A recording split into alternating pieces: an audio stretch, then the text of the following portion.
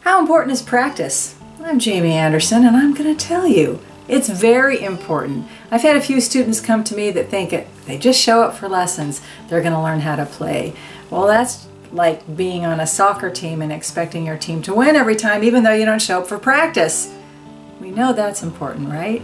So yes, practice is very important. If you want to know more about that or how to structure your practice, I have some lessons that help you with that. Look for the link underneath here.